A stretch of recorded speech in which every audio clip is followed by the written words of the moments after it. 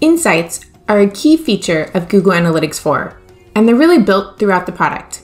Google's going to continue building this throughout the product and make this even more front and center in helping you to get your analysis work done. We can find insights in a couple of places.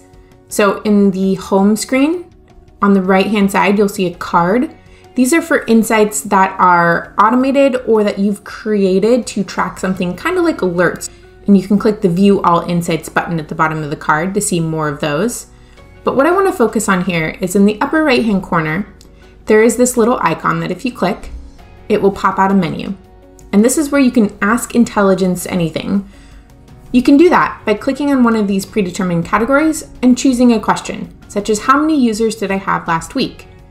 If I click that, I'm going to get a card loaded in the right-hand bar telling me exactly the answer to this question, in this case, 18,000.